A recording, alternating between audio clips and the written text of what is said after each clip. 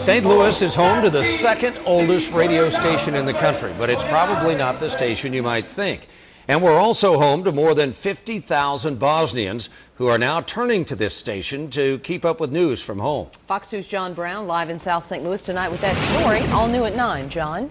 Well, Mandy, the station is WEW. It's 770 on the AM dial. This is the studio right here. It's in an old house on Hampton.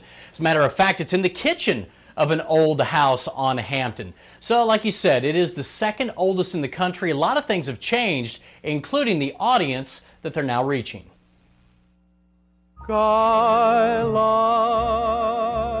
It started in 1921. It was founded by, apparently, one brother and 4 students from St. Louis University. They just did a project to see how they could do with this radio signal, how they make it work, and they did. The very first station in St. Louis and the second in the entire country, and a very rich history. I think the heritage of WEW radio has been fantastic, and it was just such a great run for such a long time. And a lot of people don't even realize what WEW stands for. It stands for We Enlighten the World. But here's the one thing you don't know about WEW these days. The station has long been known for the big bands, but now 50,000 Bosnians who call St. Louis home, well, this is their voice. What I'm doing right here is just, helping my people. They're listening because I'm reading the news from the old country every day. But the program what I'm doing is basically, just doing everything possible to help the community to survive better day by day.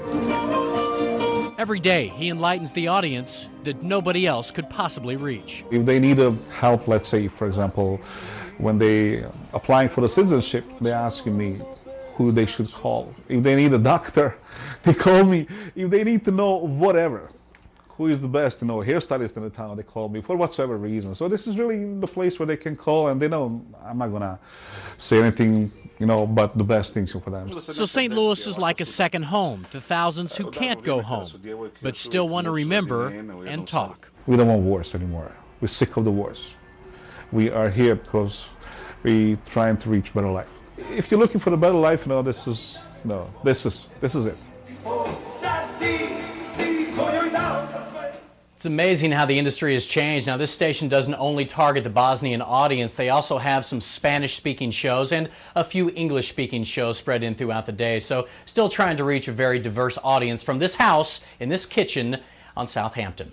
Reporting live in South St. Louis, I'm John Brown, Fox 2.